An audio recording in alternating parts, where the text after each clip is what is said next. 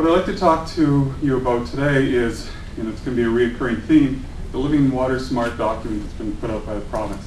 And really, I want to stress why it is that this document really creates the fertile soil for initiatives like GAC and the work of the NGO groups, because it's really through the high-level policy adoption that these types of ground-level movements can take some action. So I wanted to talk, first of all, and give you a little bit of a setting. It's really all about good policy. And good policy is kind of like good driver training. I'll give you a little bit of a story. When I was in university, I had the opportunity to take advantage of this traveling roadshow that came through our campus. And it was sponsored by the Labatt's Brewing Company. And they brought in, it's not what you think, they brought in a crew of professional rally drivers. And we spent a day at the RCMP training grounds in the middle of winter learning about how to drive properly. And one of the key messages, or a couple of the key messages that they brought forward was, your car goes where you look. And he said, typically, if you see an accident where somebody's hit a telephone pole, usually the telephone pole is right smack in the middle of it. And that's because the person that was driving was looking at the telephone pole. So really, if you want to drive safely and responsibly, what you need to do is you need to look at the horizon. You need to look out into the future. Where are you trying to get to? You're not trying to drive to a telephone pole. You're trying to drive to your destination. So policy is similar in that regard, and it's important for us to know where the horizon is. Where are we headed to? And what happens when you have unclear or poorly conceived policy? Well, I could probably do a poll here, and I don't think anybody would probably suggest that the Americans have done a good job of managing global warming and changing the environment. In fact, they've probably been one of the laggers over the past few years. Well, why is that? I just got a little video clip here I want to show you that might explain why.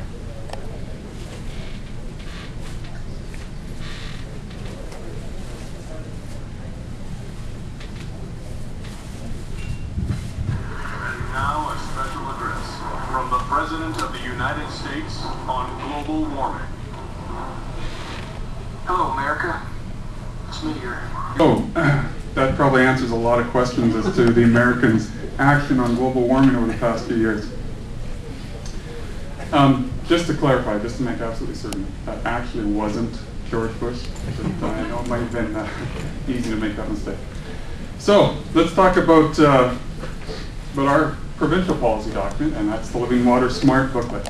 This is the a really critical piece of provincial policy, and it is actually, contrary to what you just saw, an excellent long-range vision for where the province is going to go with respect to water issues. Some of the statements in the document talks about water being as a finite resource. Water's limits must be recognized, which means that the days of taking our unlimited supply of water for granted have passed. Another statement, we need to challenge ourselves and our businesses to think about how we can help protect our water and how the government can support these actions. Those are statements made by the Premier, and they're important statements and things that we need to hold him accountable to.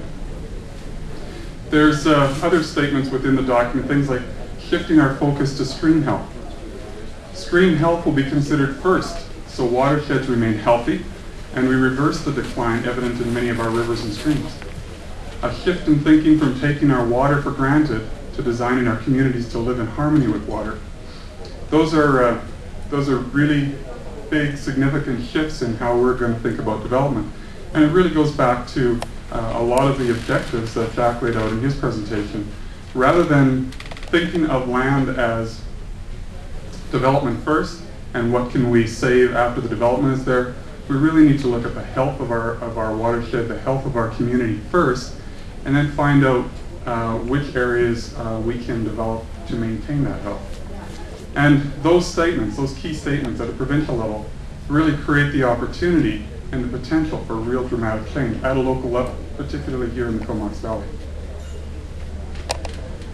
Some of the samples of policies that are in the document include things like the government supporting communities to do watershed management planning. We've already talked about this. Talking about 50% of new municipal water needs to be acquired through conservation. Government help in looking at new technology for water conservation. And I wanted to just talk a little bit about what that might mean as it hits the ground. Currently, and within the document, it indicates that we drink and consume less than 3% of the water that we supply to our communities. Now, every community up and down the coast is probably not a lot different. We spend a lot of time and energy producing high quality drinking water, of which 97% of it is used for other purposes. It's kind of similar to what I've done here. I've got copies of my presentation, and so this morning I opened up a box of paper, good high quality paper, made 40 copies to distribute here, and I now have 4,900 and some odd pages of paper that's been left over from the box. This is all good quality stuff, and imagine how silly it would be if I threw this in the garbage, if I used this to clean up a spill on the floor, if I used it for a whole bunch of meaningful or meaningless purposes. It's good quality stuff that needs to be used appropriately, and it would be insane for me to throw this away. But that's what we're doing with our water system. And we now have statements from our government that they're telling us they're going to help us find better ways of managing our water, and managing our water in ways that we're looking at developing new technology to help us do that. And we've already talked about this one as well, making sure that the land and water managers understand what it is to have a healthy stream. And that means not only do we need to perhaps retrain and educate our water managers and our land use managers, but maybe it also means that we need more information. And maybe there's a role the province can play there to help us at a local level to ensure that we have the information in our hands to make the right decisions. So, province has done all this work on this document, they've got great policies. What do we need to do to create some action? We've already talked about policy is a top-down process. Provides that big picture, gives us the horizon, but it doesn't give us a lot of details. In order for those policies to be implemented and implemented successfully, it really relies on a bottom-up approach. And that involves NGOs, it involves city staff, through to senior management at city staff, up to local politicians, and then up to the provincial politicians.